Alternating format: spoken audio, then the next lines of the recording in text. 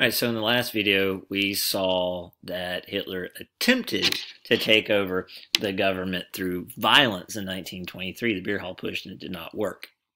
He's eventually released from prison. He only spent months in prison, didn't even have to serve his full sentence, and he's released. But there's restrictions placed on him. He's not allowed to give public speeches anymore. And so the Nazis get smart, and they buy a newspaper and began to use it as a propaganda tool. But they were a fringe party throughout most of the 1920s.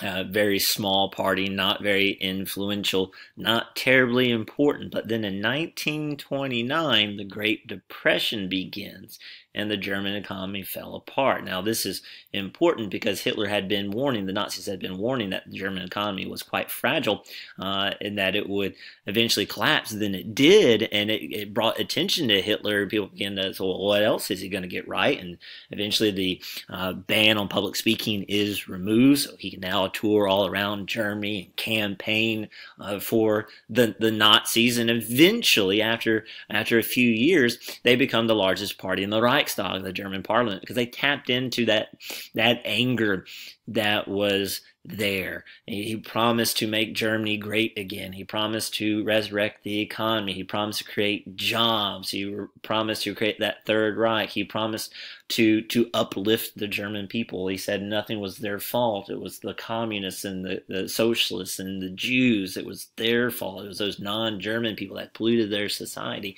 And they become the largest party in the Reichstag. Now, there were multiple parties, though. So even though it was the largest party in the Reichstag, it was nowhere near the majority of the Reichstag. It only had around 30% of the seats in the Reichstag. But what he was selling appealed to industrial leaders and aristocrats and military officers because he promised to protect them from communism, much like Mussolini in Italy. And they saw in Hitler someone they thought that they could control, use as a puppet, basically, to guide the nation. And they begin to support him, thinking that they can control him, which, of course, turns out that they cannot. They were mistaken in this. Eventually, Hitler is made chancellor legally. This is all nice and legal. Right, so think about this. This is the guy that attempted to overthrow the government in 1923. Now he is the chancellor of Germany. But that does not make him the Führer, the leader. He is not the dictator that he envisions himself to be. A few more things are going to have to happen. One of those things is the Reichstag building is burned down not long after he's made chancellor. And a man was arrested, and he was a professed communist, and this is what Hitler was looking for. Now, some have theorized that the Nazis actually burned down the Reichstag themselves to create a crisis. Either way, Hitler and the Nazis take advantage of the crisis because they can say, see, I told you we were under attack from within. Right? You have these terrorists within our borders who are undermining the government. It's an emergency. And so the Reichstag passes the Enabling Act, which enables the government to ignore the Constitution for 4 years. Now Hitler, right, he could begin to act like the Führer, a dictator, leader, like in Mussolini's case in Italy, because now the Constitution has been suspended. It's like the Constitution doesn't exist. And of course, once those 4 years are up, they're not going to bring the Constitution back. Right? They're just going to keep all that power to themselves. And then President Hindenburg dies, and Chancellor Hitler announces that there will not be a replacement president. Said he's going to merge the office of president and chancellor together, thus giving him all the power. Now he is the Führer. He is the leader, and he will do what Mussolini does. He'll outlaw all of the political parties except the Nazi Party. He'll become the dictator of Germany, and the Nazis will begin to control every aspect of German life and society. And oddly enough, Hitler was actually admired at first. Time magazine's Man of the Year. You know, he had admirers in Britain, even, and in the United States, who saw in Hitler a strong, powerful leader who was rebuilding his country. Right? Of course, that's not how the story will end. So what kind of government did they create? Well, it was a racial state. Everything was about race, race, race, race. If you were not a pure so-called Aryan. Now, the Aryans were a real ethnic group, by the way, but Hitler misused the term. The real Aryans conquered northern India. The German people are not descendants of the Aryans. He misused it. His view of the Aryans came from a weird mixture of bad history, bad archaeology, and a little spiritualism and occultism.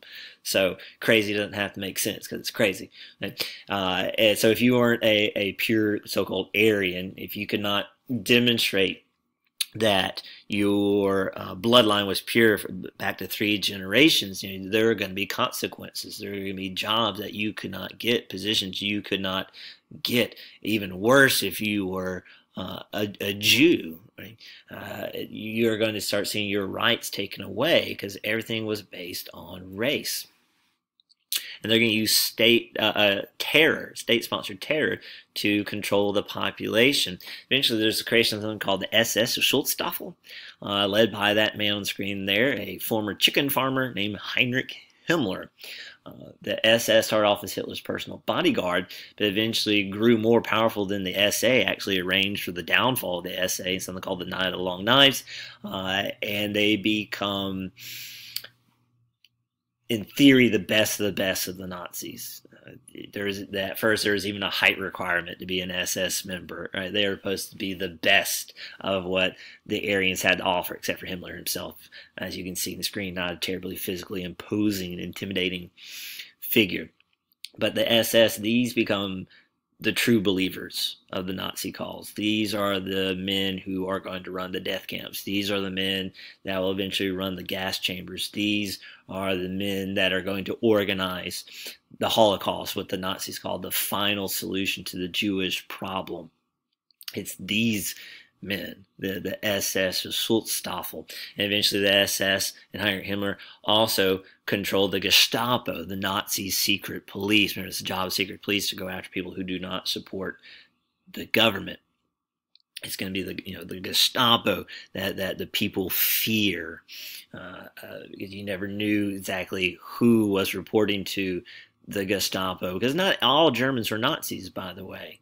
There are a lot of Germans who weren't, and who some flee, others stay and resist. There was always a resistance movement in Germany. The problem was a lot of the really good Germans, they didn't do enough. And there are those that, well, why didn't someone try to assassinate Hitler? They did. There were actually multiple assassination attempts on his life. So even with the Gestapo and all that fear, there is always a resistance in Germany. Always, always, always.